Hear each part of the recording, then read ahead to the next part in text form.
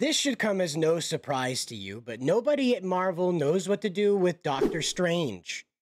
I know it's like the sun rose in the east or something, you know, that the sky is blue, perhaps, that grass is green, and cats and dogs generally don't like each other. All brand new front page news. Dan Rather's going to come out of retirement to tell us all, I'm sure. Marvel star Benedict Cumberbatch tells us that he currently has no clue about Doctor Strange's franchise future. Quote, I know as little as you. We can get into the interview about his current series coming to Netflix called Eric. But really, this is the big takeaway from the whole interview, is that Doctor Strange is dead in the water. The main actor has no clue. They haven't even approached him about like, hey, do you want to show up in Moon Knight? Do you want to maybe like swing in on the next Pirates of the Caribbean movie because we'll just tie all the franchises together? You know, at this point, I'm waiting for him to show up in Doctor Who maybe. Because as Benedict has indicated, there is no future for this character right now.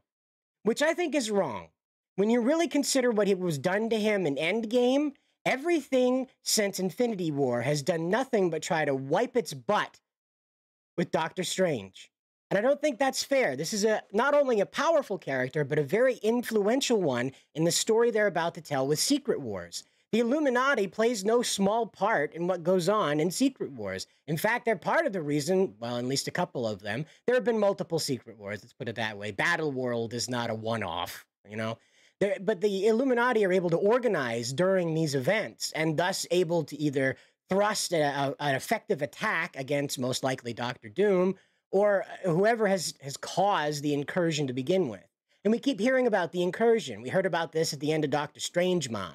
That's Doctor Strange Multiverse of Madness. Now, you know, someone in the writer's room thought they were very clever when they said, aha, we'll call it Doctor Strange Mom. They thought they were very clever when they thought that up. I just think it's a cruel joke, really, because she is a strange mom, after all. A very strange mom. And it isn't about Doctor Strange. It is about that strange mom. It should have been like the grim adventures of Steven and, oh gosh, I forgot her name suddenly. Scarlet Witch's real name. My goodness, I've forgotten her name. You'll forgive me. Please put it down in the comments below what her name is. I'll eventually remember it later on in the video, or not.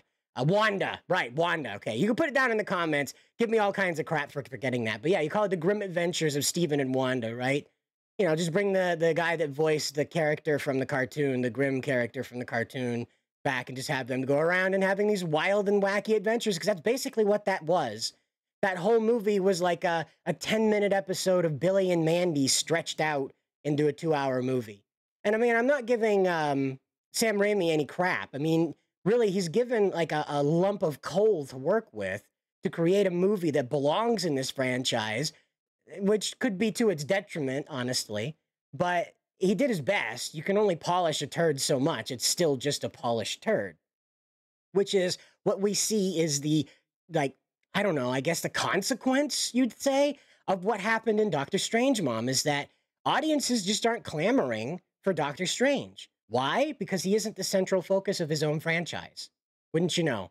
They like Moon Knight. Why do they like Moon Knight? Because Moon Knight is the central focus of his franchise. Why do they like Daredevil? Because Daredevil's the center of his franchise.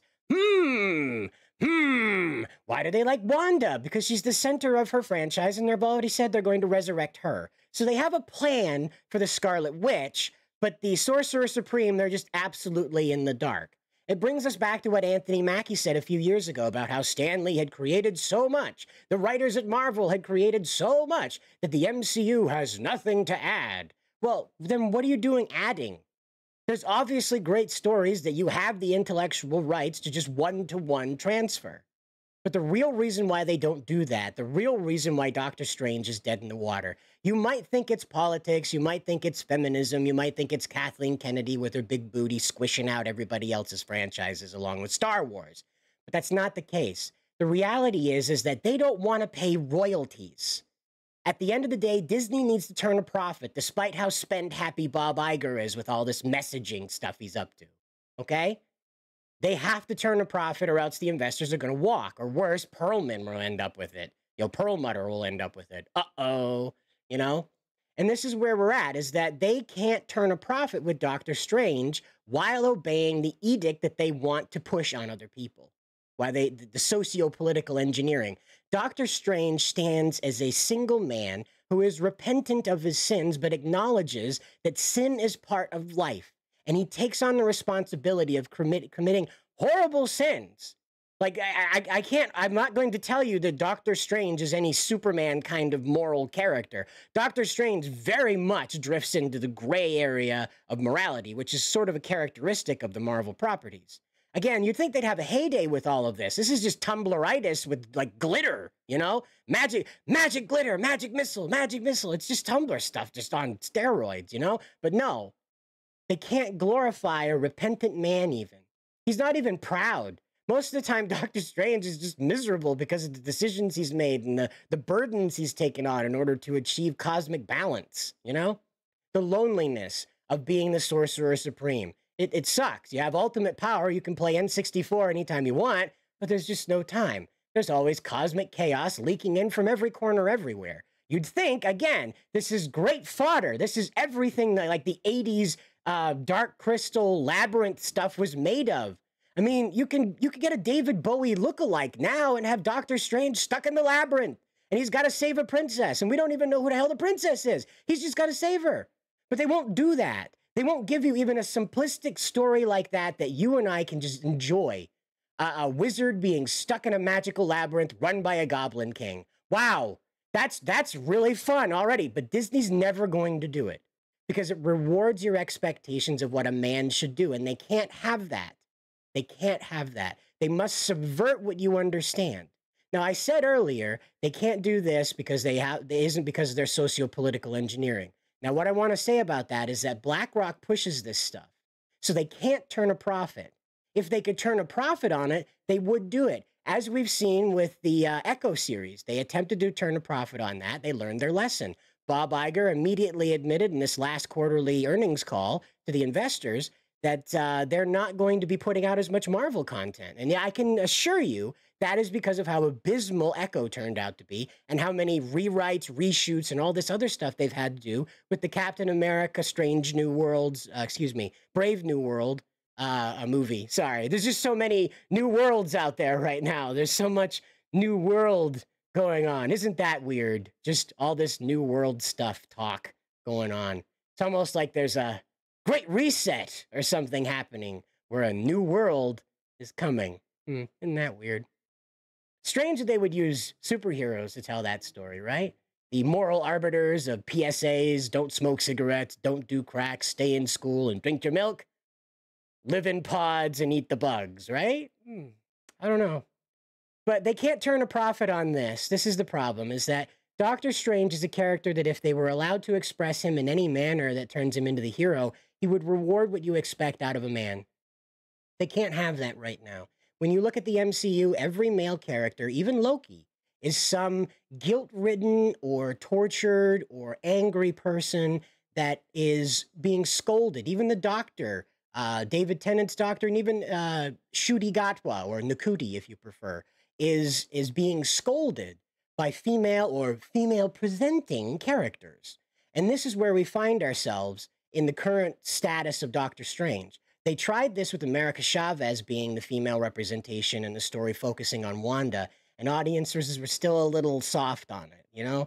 It didn't do great in the post-reviews, and even today people make fun of it for the pizza balls and the name.